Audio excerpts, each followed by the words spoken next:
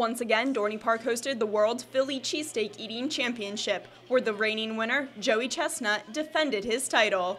Really an overflow crowd here today because they knew they were looking at a historic contest. Bob Shout from Royersford, PA, is a cheesesteak specialist. He's eaten cheesesteaks his entire life, and he came here to defend Pennsylvania's honor against Joey Chestnut, the world champion eater. And it was very, very, very close, but at the end, Joey Chestnut pulled ahead and ended up beating Bob by a full 4 cheesesteaks. So it was an extremely dramatic event.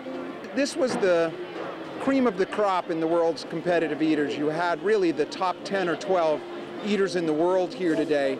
And they traveled the nation and in fact the world, eating everything from jalapeno peppers and pizza and hamburgers to hot dogs and potatoes, and of course the mighty cheesesteak itself.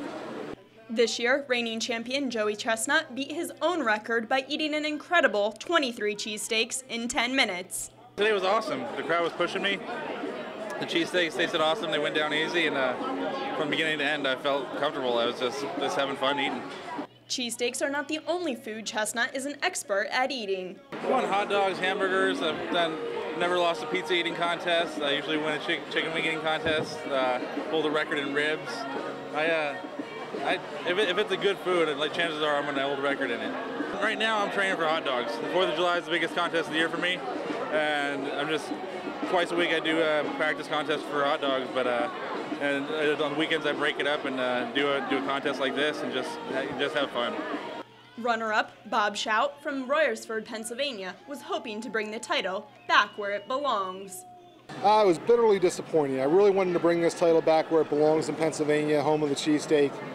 I'll have to go back and do a new game plan and come back next year and really set the world afire. Last year, 19-1, I figured if I could do like 20, I'd be able to get it, but this young upstart from California came in here and got me again, so I got to buckle down next year. Dorney Park was thrilled to once again be the host of this monumentous event. Big deal in the world of professional eating, big deal in the world of Dorney Park and Allentown and the Lehigh Valley. As far as I know, we are the only major league professional eating event here in the valley, and to have partners like Subway and the Major League Eating International Federation of Competitive Eating is just invaluable to us. We really love these guys. They've been great friends of the park. So to have them be part of this production and put on an event of this caliber and this quality here really creates an added value for our guests, creates a draw and a reason to come into the Lehigh Valley, and it's wonderful to be part of it. For more information about this and other eating competitions, check out MajorLeagueEating.com. For SEC TV, I'm Jessica Belasco.